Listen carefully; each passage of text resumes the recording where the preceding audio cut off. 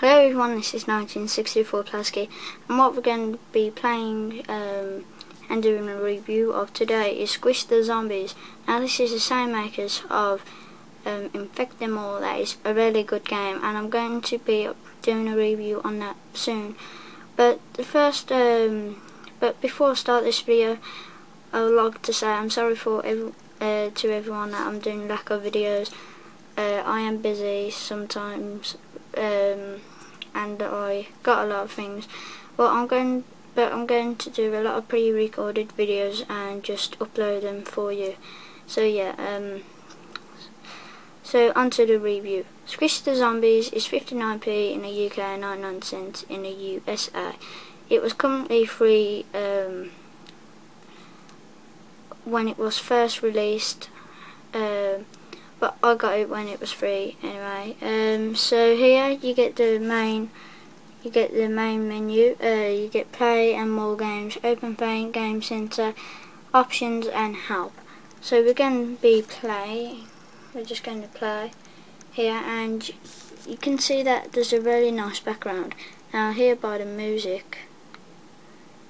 Yeah, there's no music unfortunately about the game. So if that added like some kind of music, it will be a lot better for some people who like it.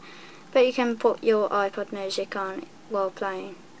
So here you get arcade, blitz, and something called, I can't pronounce it, but anyway, it's really fun. I'm just going to press OK, arcade, and here on the top right we get points and how far we've been and our best score, I think. So let's press this, and basically you have to tilt. You may not see that snowball just there, and you have to tilt and squish the zombies and not go into trees. So you can be mistaken for the zombies being trees, and then later on, when you get progress a lot further, there's going to be a lot more zombies, a lot more obstacles, and there will be houses. So there I just crashed into a house. You can actually crush the houses when you're large enough. So I'm really poor at this game. So all you're doing is squishing the zombies and getting power-ups. Now I've missed a few power-ups, meaning that I'm looking through a camera lens.